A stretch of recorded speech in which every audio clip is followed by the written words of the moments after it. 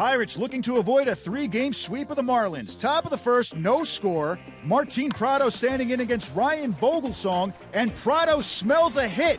But Andrew McCutchen has another idea as he shows off the glove. Same inning, same score. Ryan Vogelsong facing Christian Yelich, and Yelich, deep center field, his 15th of the year. Marlins jump out in front, 1-0. Top of the fifth, now tied at 2. Marcell Ozuna at the plate, and Vogelsong lets one get away. The wild pitch allows the speedy D. Gordon to score. Marlins up 3-2. Bottom of the sixth, same score. Jose Urena facing Josh Bell. Bell singles. He wants a double, but Yelich says no, sir. Out at second. Good pitching day, bad hair day.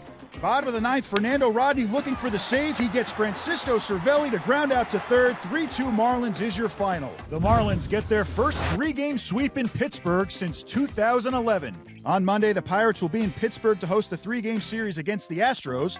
Tuesday, the Marlins will be in Miami for a 3-game series against the Royals.